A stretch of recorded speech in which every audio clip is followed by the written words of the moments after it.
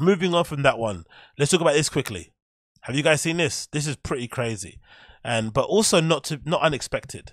So this is courtesy of TMZ. 6ix9ine brutally attacked in Florida gym. I'm sure most of you guys have seen this. It's gone viral all over the place. He's in what was he in? I think a 24-hour fitness or something, and he got assaulted by some guys in the toilet. It looks like stomped all over the place. I'm not going to show the video because I don't want to get taken down. But essentially got beaten up, kind of bloody, kind of blue, and looked really a kind of a mess overall, right? So when it comes to this story, the interesting thing about me for this is this is obviously, in my opinion, something that was always bound to happen, right? And I'm kind of, because there's been this weird conversation around people talking about, oh, why didn't he have security and he was not moving right and meh. But am I the only person, just again looking from the outside in, ever since this guy kind of, you know, snitched in court and then decided to come out? Because I think once he snitched in court, I think everybody thought he was going to come out and be like a gospel preacher or something, right? And decide to give his life to Christ or become Muslim or something and just completely change his life around. Instead, he kind of doubled down and essentially, you know, used the whole snitching thing as an opportunity to say, hey, the reason why I snitched was because my ex-gang members were threatening my life. They were smashing my baby mother and all this malarkey, and they were betraying me. They kidnapped me. So I was left in no position. That was kind of his angle of kind of snitching and stuff, which obviously no one kind of bought. But he basically doubled down in it and basically said, hey, I snitched, and what? If you want to get me, I'm here. So he kind of, you know, kind of goading people into trying to touch him if they're that real.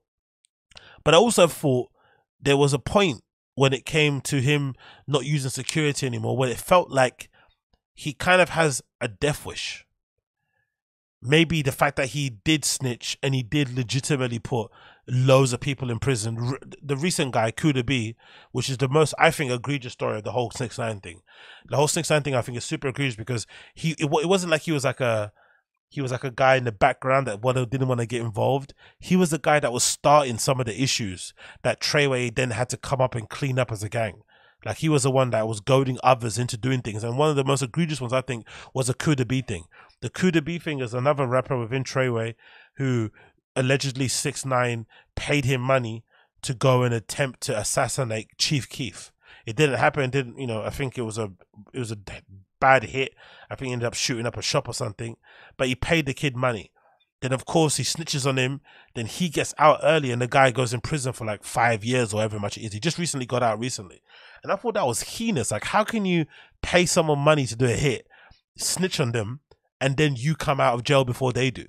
So, you know, he ruined a lot of people's lives. So maybe part of me thinks to me, maybe he has that on his conscience and it's been eating away at him. And now he's got this death wish where he would rather someone take him out. So he's kind of purposely putting himself in positions where he might come across regular people who might have something to say or might want to get some clout or whatever it may be, or their 5 minutes of fame. Because, I don't know, I just get the feeling that he's not really operating with a sound mind. He's kind of in that kind of weird autopilot thing of like, whatever happens today happens. If someone comes up and blows my head off, it kind of is what it is. I don't know. I kind of think that kind of is happening. Or it could be he's just made it up and it's a whole prank. I don't know. But I thought that was a little bit strange that kind of happened out of the blue, out of the sudden, when he kind of hasn't been touched before. I'm not really sure, but that happened. You know, hopefully he recovers and stuff. And we don't see any more of that violence going forward. But, you know, we probably end up will.